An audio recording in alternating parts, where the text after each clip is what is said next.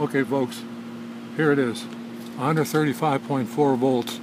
All I did is mixed the 4 ingredients with water, stuck it in the copper tube. I got a carbon rod in the center, and there it is right there.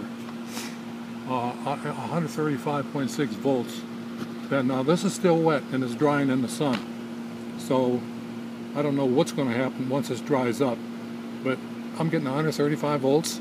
And if you notice, look on the voltmeter scale, it is voltage, it's reading DC volts.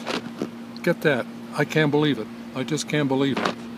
With this, rather than the heat mixture that for, I think it's Borax, Epson salts, no salt, and Alum.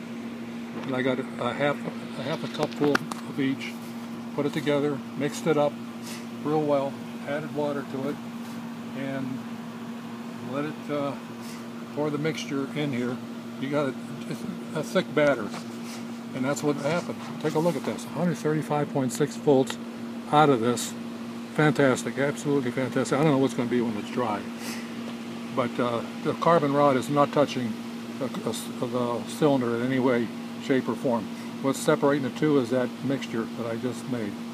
So I don't know what to make of this, folks. What do you think?